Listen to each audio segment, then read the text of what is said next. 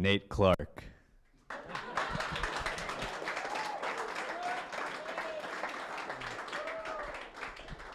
It's very generous of you. Okay, so I'm here to talk about pretty quickly. So lightning talk, like it's all around the lightning, right? Woo, here we go. All right, so Haskell is so bad for startups that it's perfect for startups. You know, clickbait aside, I think that idea has some truth to it. So to like evoke a broad range of people in the functional programming community, I thought I would start off with a definition. And so this idea that's like running through this talk is a counterweight, right? That you're going to have force moving in one direction, and you probably want some force moving in a different direction as well, right? This balance. And you're going to have like grow or die. And it might sound like you're actually like butting heads and fighting each other, but I don't think that's the case to have avoid success at all costs in the mix as well, right? That they sound like they're enemies, but they actually might work together. And like to the chagrin, I think, of Haskellers, I think we can maybe like focus on Haskell a whole lot. And there's this little thing, and it's like Haskell, and it's so fun, it's so nice, and like no one hires for it, dadgummit.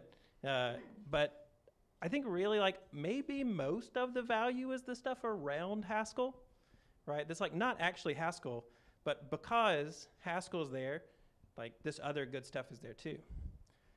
So whenever I was thinking about like working at Mercury and what are the good things that like aren't Haskell, but that are probably more likely there because of Haskell, right? Like we like all these things, but you know, like the Python paradox, like that's like old hat, like we've heard about that, like niche languages, like no one's accidentally a Haskell programmer, you know, like we have like the scars to prove it, right?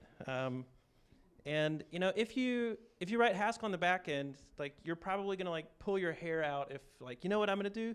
I'm just gonna have like jQuery soup on the front end, right? Like you're probably not as likely to do that. You know, you might have something like, you know, generating your types to make sure that things stay in sync, or, you know, if, like, yeah, like there are Haskell jobs and Haskell programmers, and like sometimes the math doesn't work out quite like you want, so you probably have to care about onboarding and education, right? And that's just like also a good thing. And then like I really like the database, so like you're probably more likely to have foreign key constraints and use like enums and check constraints and like actually care about the integrity of your data. Whereas if you're just like slinging stuff around and like everything's a map, right? Then that's like less likely of a thing. So we've got like a bunch of ingredients, and they're kind of like swirling around, and like, is there something good here? And I think it's like not just the technology, right? Like I've talked mostly about the technology stuff, but I think like it's helpful to have some people who are just like, oh man, there's a bug, but you know what? Screw you, because I just want to like be in template Haskell for a while, you know? And then it's also good to have people who are just like, I'm going to start up doing cool stuff, and I want to ship things. Like if you say property-based testing one more time, like we just need to move, right? This example's good enough.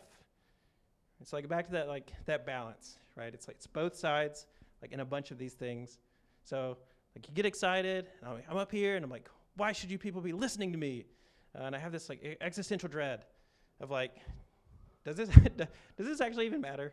Like, is this like a thought worth saying or hearing? I don't know. I think maybe, like, probably. I think it's probably helpful. And I think probably is like again, like going back to startups, I think like probably is like a really heavy word there, right? Like we don't know the future. We're making bets. Like this isn't like always a safe space. There's gamble involved, right? So, you know, in that, you know, you might just like go back to like, is this like a crazy idea? And it's like, no, like, well, you know, like that's not like the calmest, sanest face, but, you know, like diversifying your portfolio, right? You know, like this idea that there's like complexity in the world, and we want to understand like different angles of it, like is a real thing. So I think it is probably valuable. So kind of like to just like wrap up with something that I think maybe puts the idea in like a coherent form, is that like if everything in your DNA is like move fast to break things, right? Like you might break too many things, right? So I'm sure plenty of people have probably like been in a database where like too much stuff was broken. right? So some balance can be good. And like Haskell, like and friends, right? Like all that other good stuff around it, like that might help. So thank you for your time.